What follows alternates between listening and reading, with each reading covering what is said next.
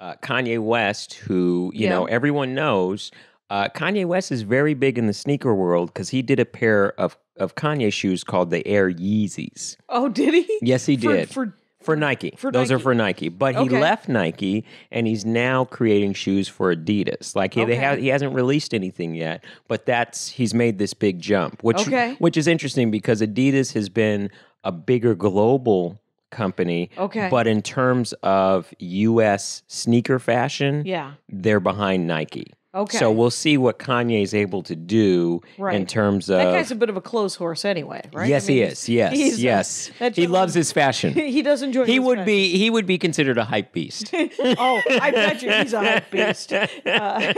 Yeah, because other people were you were just a sneaker collector. Yeah. Is that what it is? Yeah. Okay. And I also played basketball too, so there was a functionality to me. Like when I first played, Are they it's like I have a pay. Oh yeah. I mean, Okay. yeah, like even what are today you wearing? right now I'm wearing the LeBron 9s.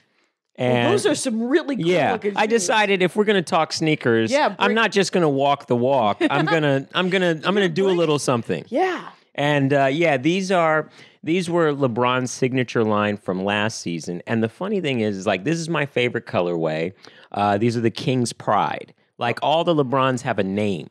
Oh wow, man! Yeah. I'm gonna need to take a picture of that shoe. Oh, please do. Yes. Please do. I want the world to see that shoe. The King's what? King's Pride. Pride. Yes, Holy- because if you're a king, you better have some pride. You better have what you ought to have is you ought to have sort of a shiny neon green looking awesome Nike. And then there's a geographic thing on the heel. Yeah, and then look at this. They put a lot of crazy detail. Look at that. That's got like an inside. Yeah, like a little inner lining thing. Right, like because a lot of dress shirts right now will have that in the inside of the collar. Oh, they go like that's the thing that I like about sneaker collecting is it really is, the innovation and all that has really stepped up. You know what I mean? Like it's almost like sports cars, like the subtleties that make a difference. Like they're doing their thing.